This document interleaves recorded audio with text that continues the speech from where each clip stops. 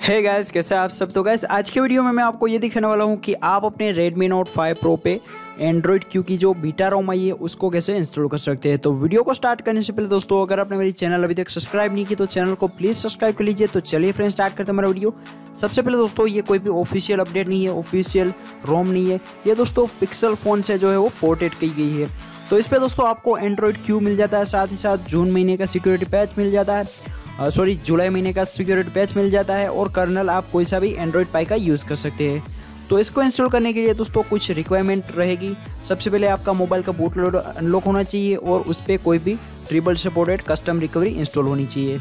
तो ये दोनों चीज़ें हो जाने के बाद अभी आपको क्या करना है, इन दोनों फाइलों को आपने डिस्क्रिप्शन से डाउनलोड कर लेना है। सबसे पहले दोस्तों हमारी रोम की फाइल है, उसके बाद दोस्तों प्राइमवेयर की फाइल है।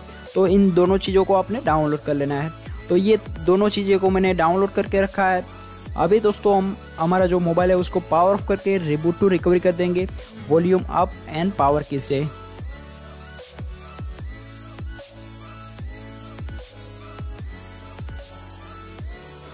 तो यहाँ पर मैं ऑरेंज फॉक्स रिकवरी का जो लेटेस्ट वर्जन है उसको यूज़ कर रहा हूँ। आप कोई से भी रिकवरी को यूज़ कर सकते हैं। तो सबसे पहले आपको यहाँ पर वाइप पे क्लिक करना है, डेवलप सिस्टम डेटा वेंडर। अगर आप चाहे तो इंटरनल स्टोरेज को भी वाइप कर सकते हैं, वो आपके ऊपर है। तो यहाँ पर ये सभी वाइप हो जाने के बाद अभी आपको क्या करना है, अभी आपको फाइल्स में जाना है। सबसे पहले जो फर्मवेयर की फाइल है उसको आपने यहाँ से इंस्टॉल कर लेना है।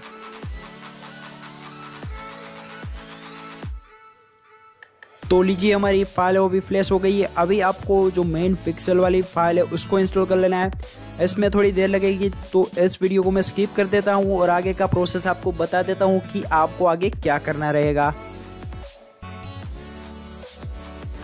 तो यहाँ पर हमारी एंड्रॉइड क्यू की बीटा रोम है अभी इंस्टॉल हो गई है। अभी दोस्तों हमें डायरेक्टली रिबूट नहीं करना है, यहाँ पर मेनू पे जाना है, उसके बाद मैनेज पार्टीशन में जाना है, उसके बाद डेटा को सिलेक्ट करना है और यहाँ पर राइट क्लिक करना है और यहाँ पर फॉर्मेट डेटा कर देना है। इसको करने से आपका सारा डेटा यानी कि इंटरनल स्टोरेज सिस्टम वगैरह सब कुछ जो फॉर्मेट हो जाएगा। इसको इंस्टॉल करने से पहले दोस्तों आपने अपना जो भी व्हाट्सएप है, फेसबुक है, इमेजेस है, उसको कॉपी कर लेना है कहीं पर, वरना आपका सारा डेटा है वो चला जाएगा। तो इसको थोड़ी देर लगेगी, हमें जो है वो थोड़ी देर तक वेट कर लेना है। जैसे ये हो जाता है आपने डायरेक्टली रिबूट कर देना है। अभी कुछ भी फाइल वगैरह इंस्टॉल नहीं करनी, डायरेक्टली आपने यहाँ से रिबूट सिस्टम कर देना है।